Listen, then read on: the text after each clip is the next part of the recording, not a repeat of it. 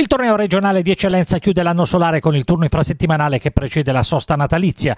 A Cupello i rossoblù di mister Carlucci provano a rialzare la testa dopo lo scivolone esterno con la Torrese, che ha sprofondato i rossoblù all'interno della temuta griglia play-out. La truppa dei presidenti Giardino e Mazzarella ospita una compagine di tutto rispetto. Il Sambuceto, accomunato ai rivali odierni da una sete di rivalsa derivante dalla sconfitta interna rimediata con l'acqua e sapone, ma gli obiettivi della squadra viola sono decisamente discordanti dai cupellesi, visto che la truppa di Tatomir punta ad agganciare i piani alti con la zona playoff a un solo punto di distanza. L'avvio dei sambucetesi è abbastanza illusorio, con gli affondi sterili ma infruttuosi delle bocche da fuoco ospiti, che fanno presagire ottimi riscontri al termine della giornata. Dopo 9 giri di lancette, il temibile sinistro a rientrare di Potacqui viene addomesticato con affanno da Marconato, che evita guai peggiori grazie al prezioso contributo dei suoi compagni del pacchetto arretrato. 2 minuti dopo Maraschio stacca pericolosamente in aria sul traversone dalla destra di Aristei con la sfera che si spegne di pochissimo a fil di palo. Al 24esimo lo stesso Maraschio lancia Antonacci, che dalla corsia mancina cerca di indirizzare la sfera nell'angolo più lontano,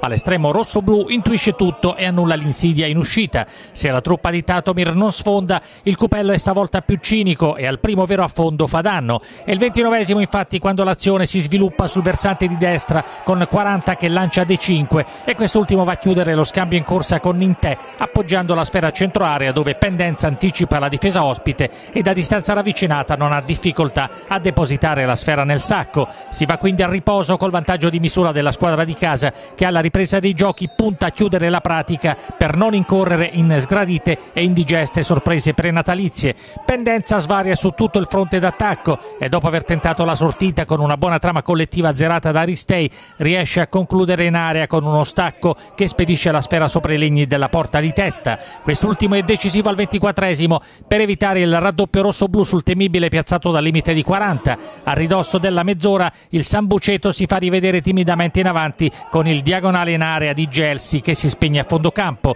Il bis dei padroni di casa si materializza al 31esimo, allorquando la caparbietà di De5 ha la meglio sulla difesa ospite, con Testa che abbandona i pali e nel proseguo dell'azione Nintè non si fa pregare per indirizzare il pallone nella porta rimasta clamorosamente sguarnita. Grande euforia sulla sponda rosso-blu, che adesso deve cercare di amministrare il prezioso doppio vantaggio. Al 34esimo la gara si riapre inaspettatamente dopo il penalty fischiato agli ospiti dal signor Giampietro di Pescara, che ravvisa un palo in area ai danni di Maraschio. Dopo le proteste di rito della truppa cupellese arriva il tiro dal dischetto dello stesso Maraschio, che riapre parzialmente i giochi. Il Cupello deve stringere i denti, a maggior ragione dopo il rosso per somma di ammonizioni rimediato da 40, che costringe i suoi a giocare in inferiorità numerica nelle fasi declinanti della contesa, che non avrà altri sussulti e il Cupello può alla fine gioire per i 3 punti preziosi come il pane, che rappresentano il regalo anticipato per le festività natalizie. Regalo di Natale per il Cupello, che può quindi festeggiare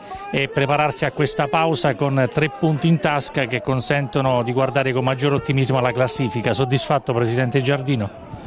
Sì, sono soddisfatto alla grande. Dalla partita con il San Salvo avevamo vinto, diciamo, l'ultima partita in casa, quindi un pareggio e una sconfitta fuori casa, e sono contento perché abbiamo vinto con una grande squadra, una squadra che lotta per una posizione nei playoff, quindi sono contento soprattutto per i ragazzi, per il nostro pubblico, anche se oggi con una giornata così fredda non ce n'era molto, però siamo tutti contenti di questa vittoria, chiamiamola come un regalo natalizio. Voi vi siete mossi sul mercato che è chiuso da qualche giorno e avete un po' completato tutti i reparti?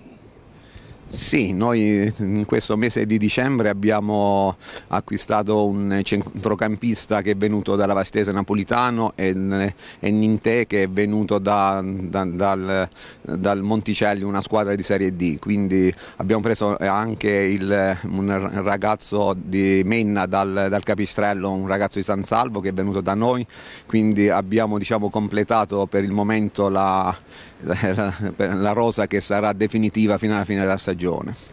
Adesso vi aspetta un girone di ritorno in cui bisognerà fare altri punti per uscire da questa zona calda. Sì, ci aspetta un girone di ritorno senz'altro molto impegnativo, ma tutta la squadra con il mister Carlucci sono pronti ad affrontarlo senza nessun problema. In tutti gli anni, diciamo, durante la pausa natalizia abbiamo sempre ripreparato come si deve la squadra e successivamente nei mesi, diciamo, primaverili siamo sempre riusciti ad onorare benissimo il campionato, ci siamo piazzati in posizioni senz'altro migliori di quella attuale. Pensiamo di ripetere allo stesso modo pure quest'anno. Mister Tatomir, contrariamente al Cupello che festeggia con i 3 punti il Santo Natale, per voi questa fine anno è da dimenticare. Oggi però ce l'avete messa tutta, alla fine avete sfiorato il colpaccio. Beh no, diciamo che purtroppo non siamo riusciti a ottenere i 3 punti e non siamo riusciti a ottenere neanche un pareggio, quindi sicuramente andiamo via amareggiati. Che cosa non ha funzionato oggi e che cosa non ha funzionato neanche domenica? Ma in questo momento non riusciamo a essere particolarmente efficaci né quando proponiamo le nostre situazioni di gioco e soprattutto in questo momento prendiamo gol alla prima circostanza negativa e quindi questo condiziona un po' l'andamento della partita. Comunque adesso abbiamo la sosta e quindi abbiamo tempo e modo di riordinare le idee. È soddisfatto del mercato autunnale di riparazione? Sì, sono assolutamente soddisfatto di tutto quello che è stato fatto. L'unica cosa dobbiamo, come ho detto, utilizzare questi 20 giorni per riordinare le idee.